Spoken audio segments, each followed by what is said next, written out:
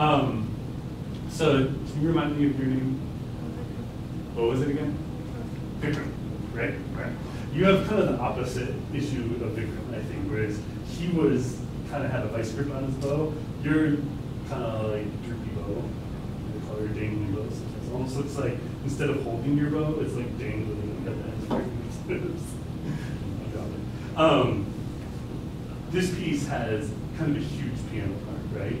And one of the things we have to deal with as string players is that we play a lot with piano, right? There's a whole lot of music for piano. And a piano can destroy us whenever it wants to.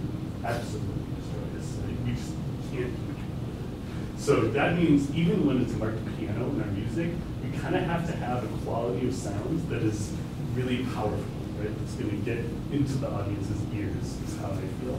And the piano has like a lot of mass to its sound. Right? There's a lot of stuff going on. What we have is we have like sound that cuts, right? It can really drive through the mass of the violin sound.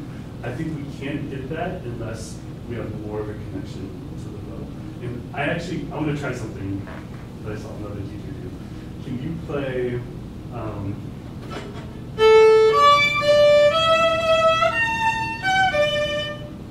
Only with the middle two fingers and the thumb. And it's not going to sound good. The point is not to sound good. And actually, you can make your bow in the air. Make your bow hand in the air, and just erase the bow. Yeah, so make sure you really have that thumb on its tip. Good. And then put it on the string. And then lift up. Oh, no, lift up the outside.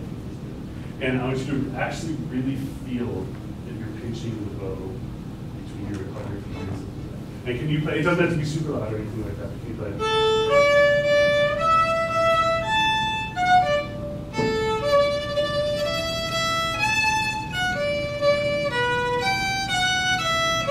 Cool. You know, it doesn't sound bad, to be absolutely honest. And I know you can't control it, right? Kind of like flops around and stuff like that. There's a lot of the old famous teachers when you read what they write about bow hands. They say that the power comes from these middle two fingers. And I didn't really understand what that meant, honestly, until I saw another teacher do this in a Masterclass, where she made a student play just a little bit of something like that. And you can feel that when you do your down bow, it's like you're pulling, your up bow, you're pushing it back and forth. You do one last time, same thing, just those two middle fingers. But to do this, you really have to make sure that that thumb is on its tip, because that's the whole point, that you're feeling the pinch between those.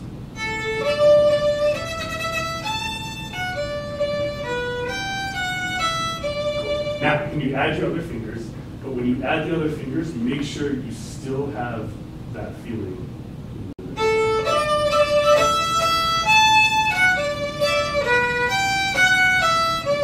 And what I hope you feel is that sometimes you do, if you jerk the bow too hard or something like that, right, the bow bounces or something like that. I think the reason you can get away with that is because your bow hand is supposed to do this a lot.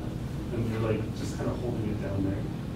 When you have a real bow hand like this that's more centered around the middle, you kind of have to be a little bit more careful with how much bow you use and how fast you move the bow. But I think the trade-off is that you can get a bigger sound with a brighter sound. Can we just do that same spot one more time?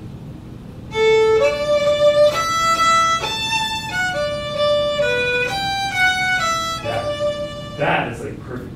Can I request the same thing, but now play with? Yes, absolutely. And really think of cutting through the piano sound. Yeah, I'm going to try to beat you.